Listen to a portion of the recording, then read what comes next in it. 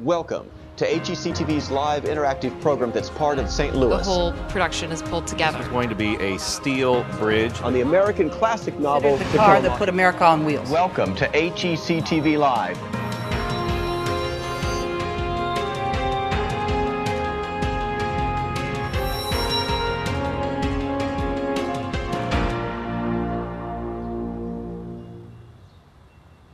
Welcome to HECTV Live. Today we're at the Alberici Corporation for our program Earth Day, Building Green. Hi everybody, I'm Tim Gore, your host for HECTV Live, and on today, the 40th commemoration of Earth Day, really pleased to be at the Alberici Corporation, which of course has basically, I'm going to say, the #1 green building in the world, John. I'll just go ahead and say that.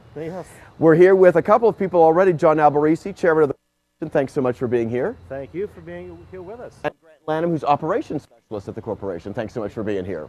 This morning's program is going to deal more with the exterior of the building, its construction, and the outside part of the process. And then afternoon, we'll be back here at 1 p.m. for more HECTV Live, where we look into the interior of the building. And John, let's start with just the nature of why you decided to go green. We had an email question that came from a school who's joining us in New Jersey. Why even decide to go green when you decided to put this building together? Sure. We certainly wanted to do something that would give all of our employees and occupants a good place to work. We wanted to have it convenient, so we located next to the highway access. Transportation was good. It was in the center of the city so that we didn't take up other green space that was at the hinterlands or new property. This was already occupied, and once we saw the building that was here, and we're sort of standing in the middle of what that building would have been. And I'll stop you just for a moment because we've got an aerial view of what that building looked like before. So we'll bring that image up, the aerial view of what the site looked like originally as we talk about this. Yes. So we thought, as we were going to do this project, originally it was just going to be a very conventional office. And we needed more space because we were moving from our old office. And we thought, why not do something that had more cachet, something that would actually be a challenge to the people who were doing the project? Because we had our best skilled people who could do it, and we thought, let's give them a real challenge. We had heard a lot about this green idea, but this was 5 years ago, and that was pretty much in its infancy. When we saw the building that was here, we thought, that might be an opportunity to do something in keeping with these green ideas that we've been hearing about. And at that time, we had never done a green building. Okay. Our architect, engineer had never done a green building. So we had to learn a lot from the very start about what is this all about? What's available so that we could utilize those ideas in the project. And this building originally was some sort of industrial plant that created what? This was a metal fabricating facility. And at the far end, they would run a train in with steel material. Okay. The forklift trucks would go into the cars right at the level of the workspace, and they would pull out the steel. There were gantry cranes that ran in each of the 4 bays, the entire length of the building, and they would haul the steel to where it would be fabricated at each station, and then eventually it would get to where it would be loaded on trucks and taken out for distribution around the St. Louis area. Well, all of this was a huge space, and if you were looking at it and you saw the aerial view, you could fit 2 football fields side by side. And you would have enough room for the end zones, and you could kick outside of the end zones, and you'd still be inside the building. A small little place to work. 300 feet by 500 feet, a big space. And it was tall because there was a lot of equipment in here. We had 3 meters up to the lower part of the truss that you see above us. So there was a large area that we had to work with in this building. Now, we had 4 bays. The first 2 bays we put into structured parking. This bay we opened up by taking the roof off most of it, except what we kept, in order to form the transition from it's nice. You don't have to run through the rain or the snow, obviously. Don't have to worry about the weather, it's covered. And then the last bay we put into the office space with an addition on the side, and we can talk when we get to that side of the building about why we did that. But that gave us actually a look of two buildings parallel, but actually this is still just one building. All of the steel that you see, the connecting steel, is necessary for the stability of the entire structure. The parking garage, the office, it's still just one building. Now this looks very open. We've added the greenery, the trees, the native plants here, so that it's a very inviting entryway. But it functionally is still part of that original building. The floors in the garage are the original floor, except we added a second level of parking to give us the amount of parking that we needed. Of course, we had a generous amount of space in order to do that, but we kept the steel members that are part of the building. We kept the original floor, and if you would look under the floor, and we'll talk about this afternoon, you would see the original floor under the bay that our office occupies right now. And all that, keeping all that material was a big part of the green nature of it, of going for your LEED certification, trying to reuse as much of the materials as possible or maintain that. Absolutely. We did a lot to utilize the material that was already here, even to the point where if you look up on the columns, and I don't know if you can see this well at home, but there are some holes in the columns. Those were the supports. Oh, and I'll ask our cameraman Andy to go ahead and shift to that if he can. We're going to go over there to the right of where it says Alberici Constructors. You're going to go up that center pole and you're going to see holes there. And those holes supported the crane rail that the overhead cranes sat on. Now, we took those rails down because they were no longer needed. We sold off the cranes so they could be reused. But then we took those crane rails, refabricated them and brought them back, and now they're the support rails for the second floor of the garage. And if you could look into our building, you'd see it supporting the second floor of the office as well. So even that material, which otherwise people might have said, this is scrap, we're going to just haul it away, it was reused with a new purpose. And that's what we have as part of the structure. So it's, again, a reuse or recycling of that material, but it stayed here on the premises and never went off to fill a landfill. very cool. We'll talk about that in more depth. We're going to take a short commercial break. As always on HEC TV Live, we've got Interactive Schools joining us. They'll be with us when we get back. Welcome back to the Alberici Corporation. We're here with Grant Lanham, the operations specialist. We're going to talk a little bit more about the exterior of the building as you see it from this side. And Grant, let's start by talking about, I see windows are open up here. Let's start by talking about just the nature of the windows. And in a lot of buildings now, when you think about office buildings, it's like they're all closed up. So you were going to try to create a better environment by having some sort of natural ventilation system? Yeah, the windows do a couple things for us. First off, on months where it's fringe temperatures, it's nice outside, where typically you would open your windows at your house, turn off the air conditioning. Our building does the same thing, but it does it all automatically. We have a weather station on top of our building that monitors wind speed, temperature, humidity, those type of things. When the conditions are nice, we turn off all of our air conditioning in the building and we open all the windows along the very top of the building. We also have some fans inside that help draw that through the building and keep the temperature regulated for us. So we spend a good portion of the year, about a quarter of the year, where a typical building would run the air conditioning. We can turn ours off to save all that energy and just use the nice outside air to cool off our building. Very cool. It also provides a nice opportunity to bring fresh air into the building for all of our employees. So we have all the windows along the top, and then you can see over here we have other windows that can open. We have about 260 windows that the employees can open and close anytime they like as well. And I noticed those windows are all very, very tinted. I assume there's a reason for that. Yes, we have a pretty unique strategy for tinting the windows on the building. This side of the building, which is the northeast, our windows are tinted fairly dark, but they're a little lighter than they are on the south side of our building. Oh. What that does for us from an energy standpoint, by having the windows tinted darker, it keeps a lot of that solar heat out of the building. It still allows plenty of sunlight in for our employees to enjoy. It keeps all that heat out so we don't have to waste the energy to then air condition it back out later. Very cool. Well, we're going to begin to walk inside the building, where we're also going to be joined by Christy Cunningham-Saylor, who's environmental specialist for the building.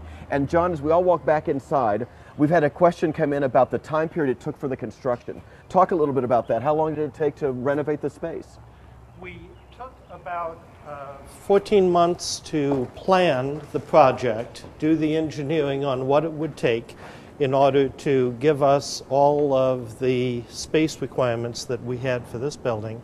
And then it took about 11 months to actually do the project. And that's a fairly short amount of time to do something of this magnitude, but with all the planning and forethought that we put into it, it accelerated the building process.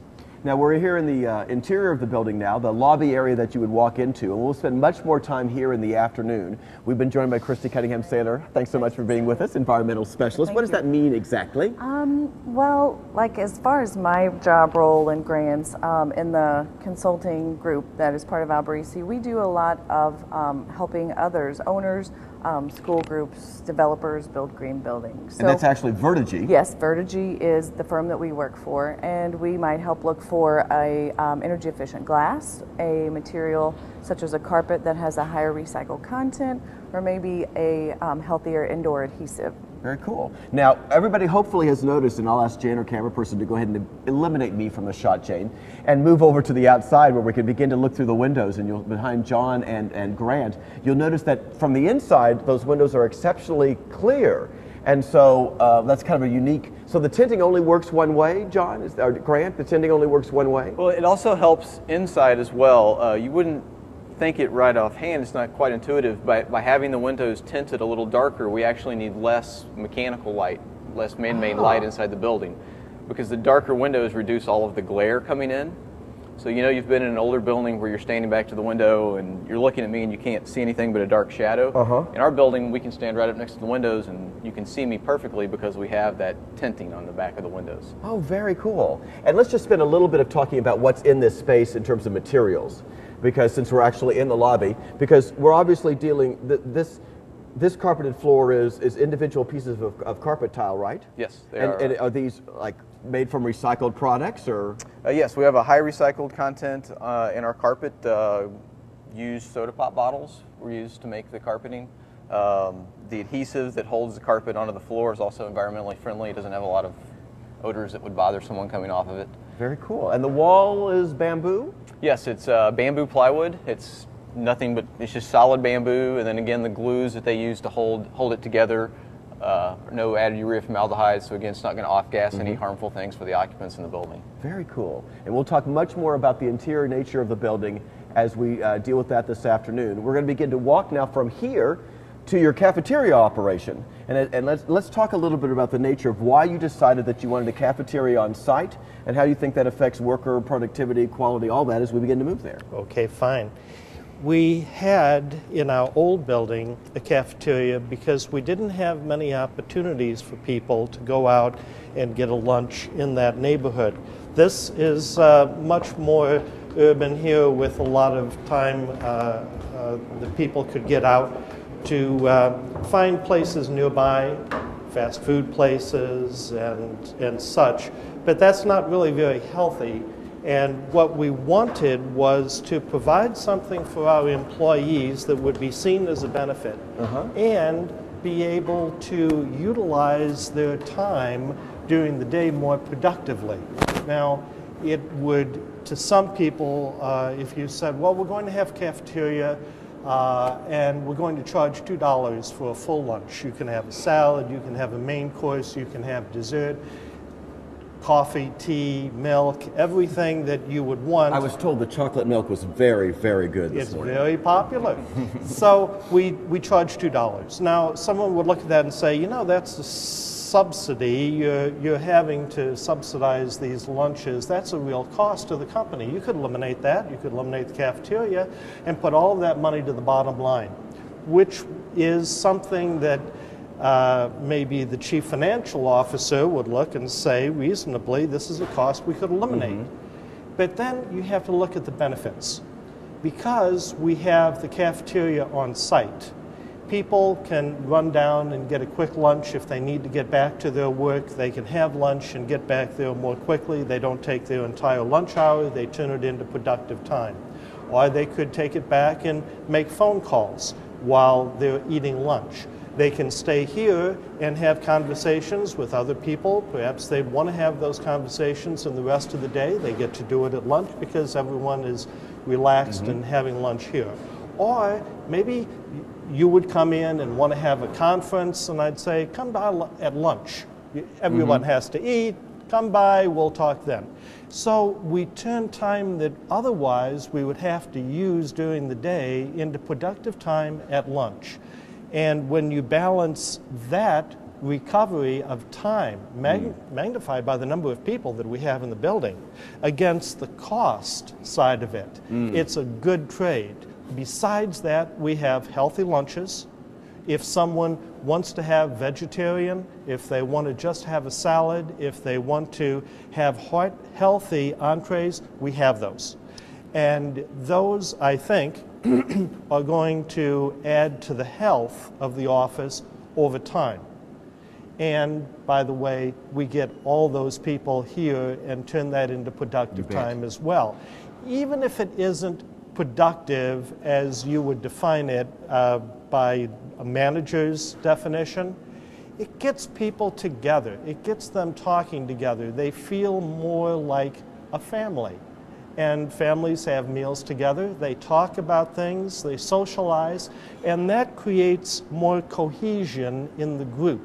And every company needs that kind of outlet as much as they need those workers at their desks. They also need very happy and satisfied people who are working together and happy to be that community of workers. Very cool. We're going to begin to move to the back of the building now as we talk more about the exterior. And Christy, I'll ask you this question that came from the kids because it applies directly to what John was talking about.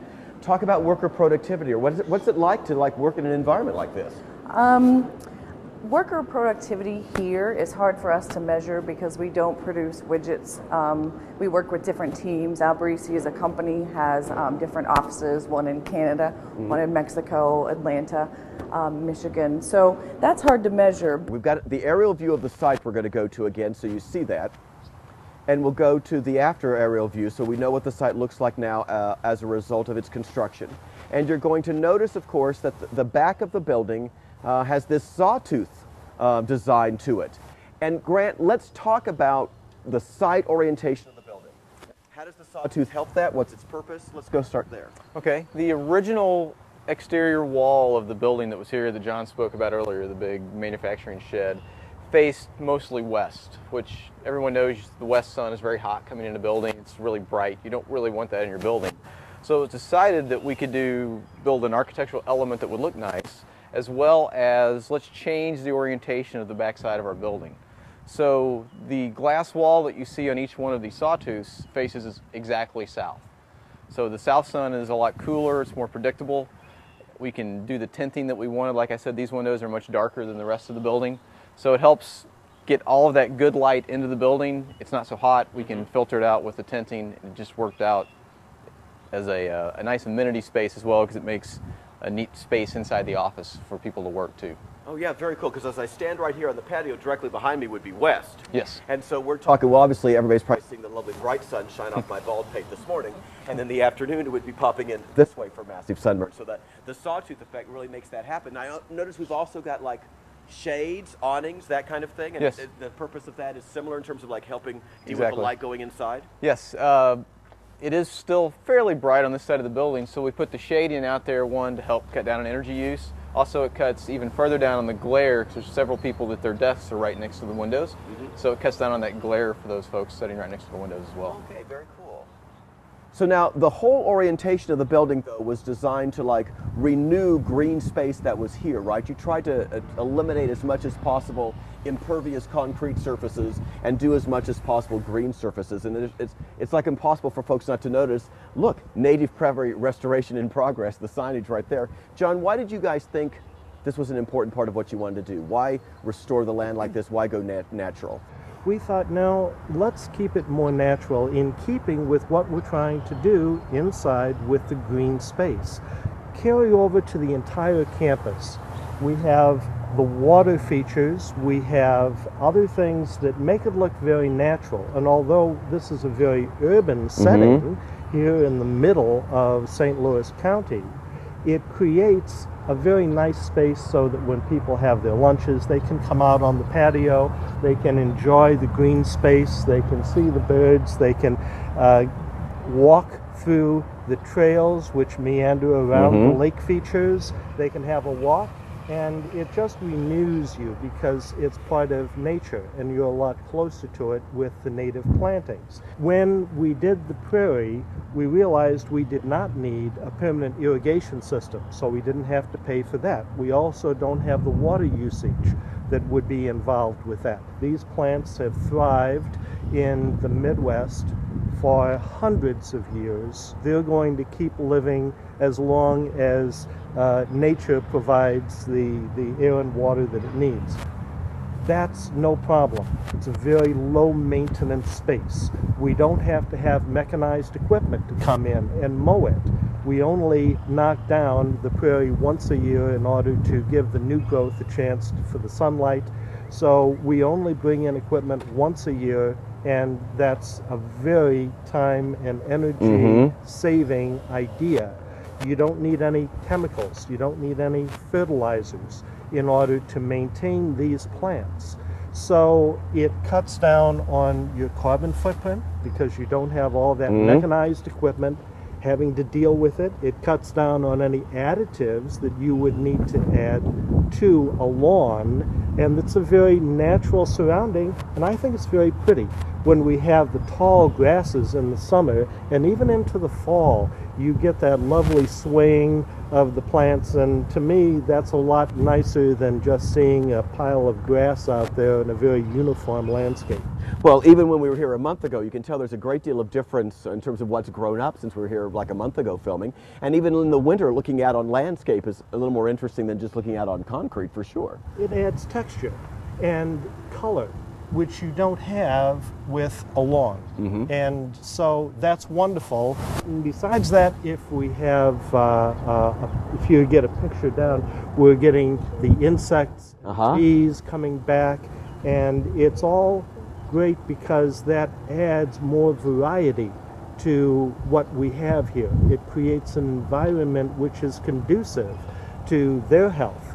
So all of that, I think, is a reason to have the prairie because of the low maintenance, because of the low cost, and because it's very good for the land to grow the prairie and to renew the soil as it does. We've had some student questions come in about the outside, and don't forget, to our viewers who are watching on the television, live at hectv.org, you can send email questions as well. So we have questions from that audience as well as the students who are asking questions. But they're interested about the use of water. And I know part of what they were asking about is like stormwater runoff and drainage systems, that kind of thing. So does this affect, I mean, was the landscape designed in a way to make sure that you minimize stormwater runoff? Does the drainage system work? Does the water that comes here in any way affect the water as you use it in the plant? Sure. Okay, yeah, we Grant? have several strategies. The overarching strategy for us is to not discharge stormwater off of our site at all when it rains. So we have the retention pond here, there's another one in the front. The water from the parking garage roof actually goes into a tank that we built, and that's the water we use to flush our toilets with in the building. So we're reusing that water for that instead of fresh potable water, very drinking cool. water. And actually, you guys have like a big cistern, right? That was here. Okay. Exactly. And we've got an image of the cistern that you guys sent us, so everybody can look at that as we talk about it. Talk about the nature of the cistern and how it operates and how you guys use it. Yeah. So like I said, the water that hits the parking garage roof when it rains, instead of taking that and discharging it into a pond, we take it and pipe it into this big 38,000 gallon concrete tank that we built. John mentioned earlier that trains used to come into the building, so there's a natural depression in the building, so you could unload the trains. Well, we just took that pit that was already there, put our cistern tank inside of it, and put a floor on top. So we didn't have to do any extra digging. It was just a natural spot for it. Very cool. So we bring the water out of there, filter it, give it some chlorine, and then bring it back to the building, and that's what we use for all of our sewage conveyance. Now, we had a question that came from our students in New Jersey. So what do you do in case of a drought? Do you find yourself with enough water, or have you ever had to deal with not having enough water in the cistern? I believe in the last 5 years we have had to add water one day.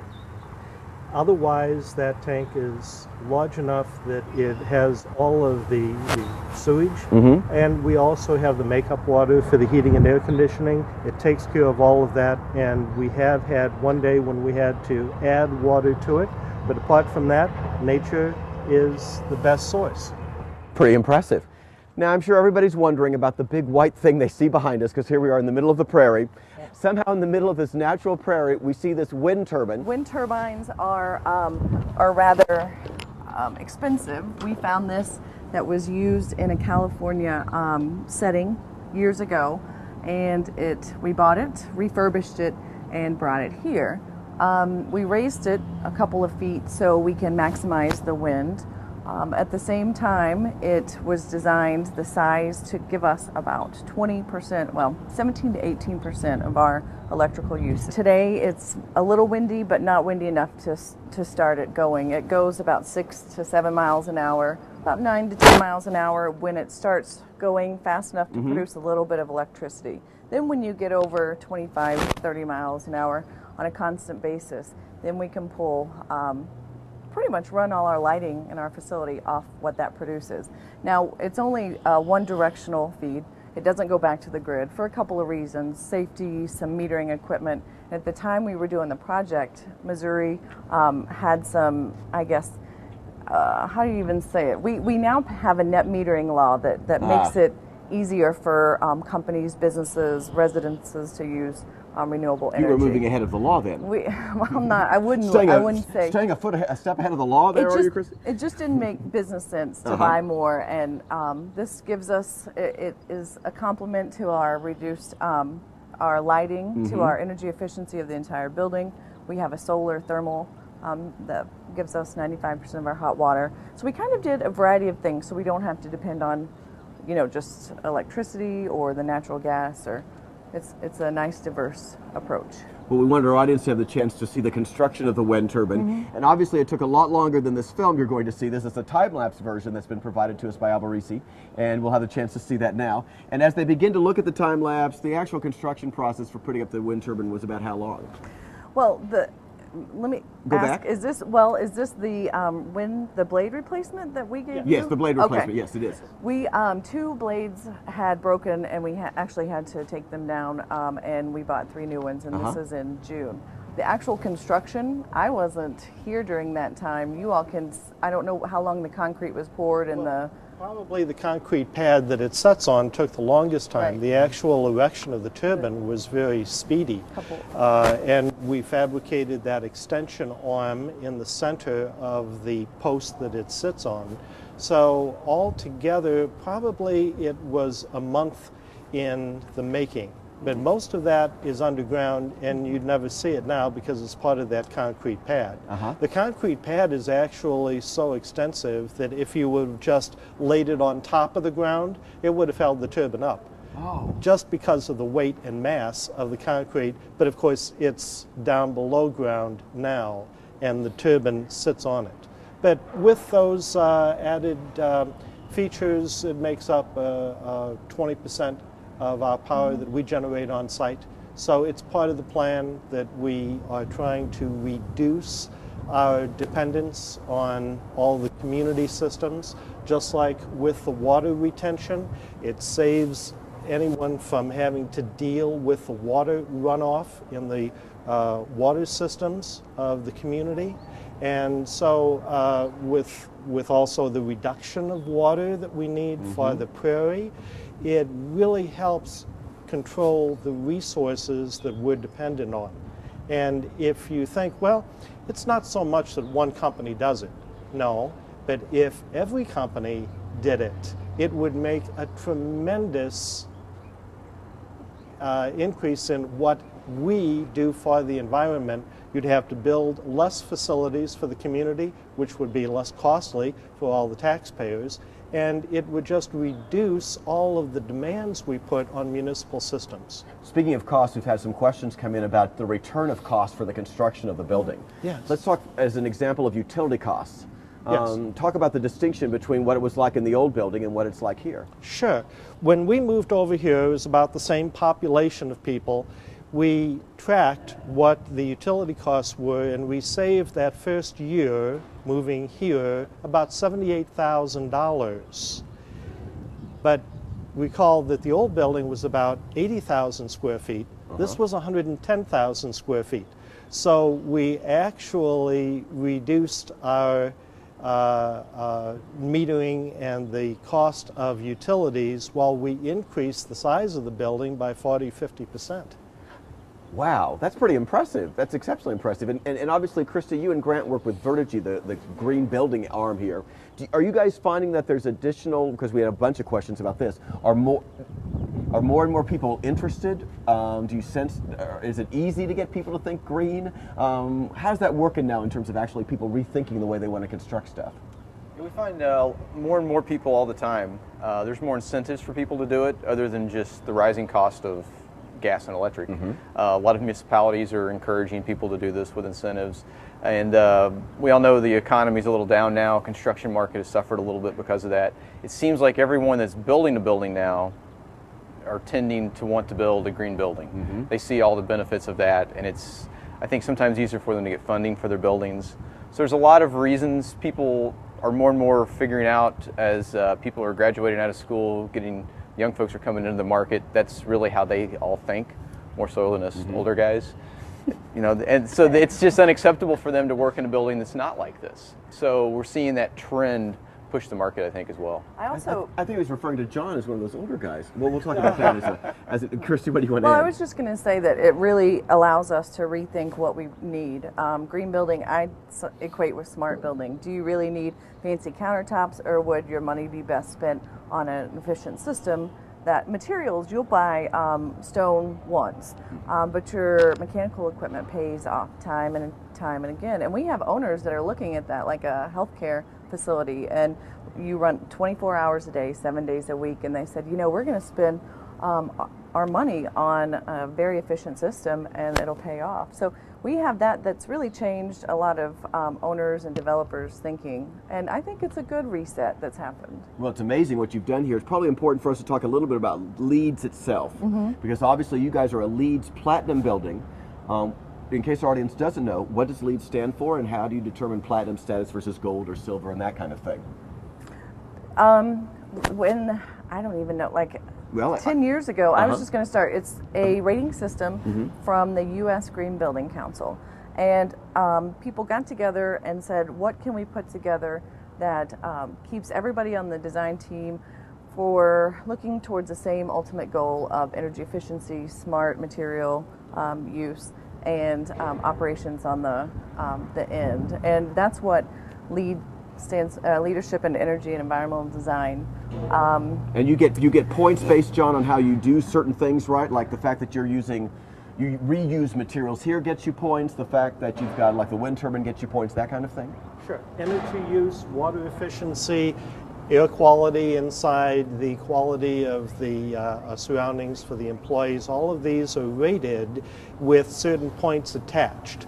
And when we did this building, we were the first ones to reach 60 points on the LEED scale. Now that is just changing. I think this year or next they are changing to a 110-point system.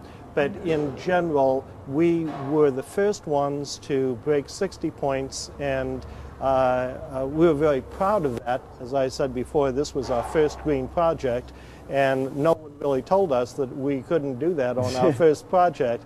But we had very creative people that worked together, and it's amazing how it really brought the team together. We had workmen on the site who were really engaged in their ideas about how we could make this more efficient, how we could create a distribution system for the electric and the communications, and how that would be easily maintained over time. You see, a lot of times in construction, and I think we're guilty of this, or at least we were before this project, of just bringing people in for what their hands could build, not really considering what their minds could add to the project, and certainly not considering their heart and how they were dedicated to a project which was unusual, something that was different, something that they could make an imprint on.